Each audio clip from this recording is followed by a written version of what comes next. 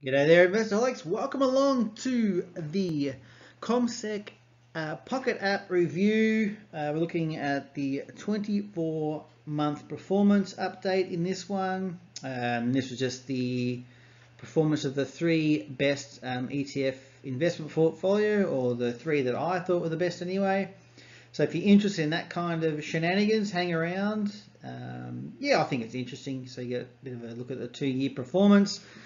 Taking into account the COVID dip or crash or whatever you want to call it. Yeah, definitely interesting information for you guys, so hang around. This will be a quick one. Hey there, investaholics. This is Scott. Crack the Sky Value Investing will be giving you up-to-date investing news and content so that you can navigate the markets wherever you are. My mission here at Crack the Sky is to give you the knowledge and the confidence to take control of your personal finances, expand your investment horizons, and crack your financial sky.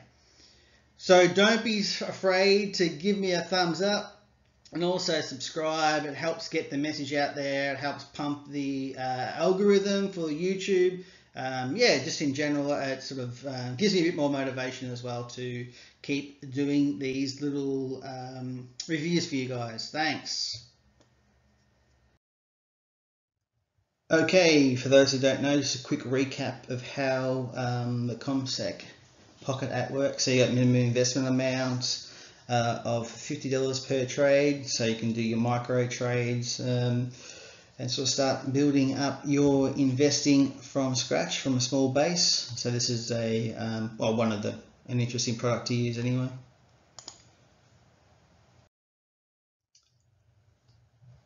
Okay, so let's have a quick look at the 7 options you have to invest in the CommSec Pocket app.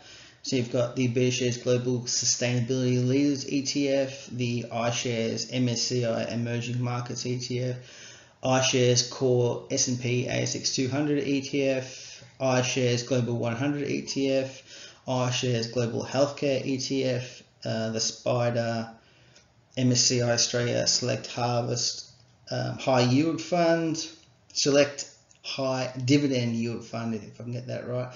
And you've also got the NASDAQ 100 ETF, and that's from BetaShares.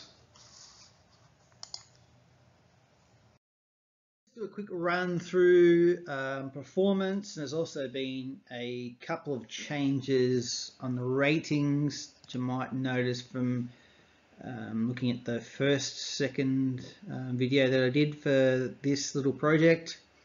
So IOZ rated bronze by Morningstar. FY 2021 performance was roughly 27%. IOO got a bronze rating when I reviewed it. Performance over the last financial year was 25% or thereabouts. IEM still holds a bronze rating. He had 27%, just over 27% performance last financial year. SYI neutral, you had 20% performance there, or almost 21%.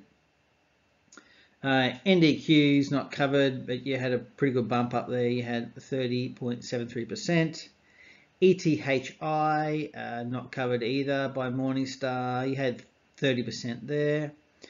IXJ that was not covered, but you didn't have, a very exciting return there this year when you compared to the others. You had 11.99%. So yeah, obviously the NASDAQ had a pretty good run, and also the ethical side of things starting to look pretty good as well. So they're two to keep an eye on for the future. Okie dokie, so just a quick look at the dividends and fees. So IOZ paid out 3.34% or thereabouts. Still relatively cheap, or pretty well dirt cheap, I should say. 0.09% per annum. So that type of money, you won't even realise it's disappeared. ETHI You're getting a dividend there of 5.5% when I checked it. Relatively high management fee at 0.59%. IEM, pretty low dividend, 1.55% there, and also relatively high fees at 0.68%. So if I had to do this one again, I'd probably ditch IEM, but having said that, it's your emerging markets tend to be counter-cyclical, so when the developed markets are up, this IEM, so the emerging markets is down, and vice versa. So with anything, especially in long-term focus, you're going to have swings and roundabouts, and maybe in the next 2 or 3 years, as the economy changes, global economy changes, I should say, that you might actually see that actually performs quite well, opposed to the other 2 ETFs in this portfolio.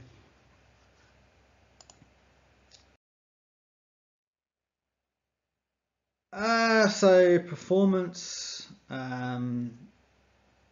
IAZ, so between October last year and October this year, 29.19%. ETHI had a pretty good year, 31.28%. And IEM, pretty disappointing, 7.75%. So what I'm looking at here is different to the financial year, which is a financial year as I had showed you guys before, so don't get confused about what I'm looking at here. I'm looking at pretty much the year when I created this portfolio and did my first video, which is October to October, so just keep that in mind. I mean, looking at these numbers, they do vary a little bit from the previous slide when I show performance.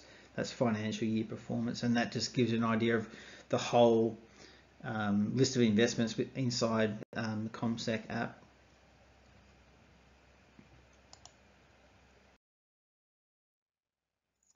Okay, so just have a quick look at the graph. So not doing too bad. So initial investment at the end of October 2019 was $1,200, and that's grown to $1,431. And that's a 19.3% increase in value over the 2 years, which is pretty good. That's sort of about the market average, but hopefully over time we can actually beat out the market a bit. As I sort of mentioned before, you got that emerging markets pulled us back a bit, but hopefully, as I was saying, counter-cyclical, that might be able to help us out a bit there on when the more developed markets are sort of potentially going down. Hopefully the EM can sort of push us up or keep us level pegging anyway. So just that sort of bit of a counter-cyclical type of flavour in the portfolio, but to balance us out over long term. Anyway, guys, hopefully that was informative. As I said, this is just a quick video, so I think it sort of shows the value of, you can actually invest small amounts over long amounts of time and actually create yourself some large investments over time. So just keep in mind that if you're investing and you're getting 9% on your investments, your money's going to double every 8.5 years. So just keep that in mind. So this portfolio, we're sort of tracking about sort of just a little bit over 9%, so every 8 years this should double for us. So yes, keep that in mind, and obviously you guys with this app will actually be contributing more on a monthly basis, or on a weekly basis, or however you're set up inside the app. So just keep in mind that this is just pure first investment, no additional investments, just to show you how really what happens over time with compounding effectively. So yeah, I think keeping up with the market and then slightly beating the market, keeping in mind the fees and all that type of stuff, I think it's a good little way just to demonstrate how things work on a simple level with not much money. I mean, I think that's the big block these days. People think you've got to have millions of bucks, but you don't really. It's the discipline of investing that's really where the power lies. So if you can be disciplined, small amounts over long term is actually where the power lies in investing. Hey, thanks guys. Stick around for my next video. Should be coming out shortly. Thanks.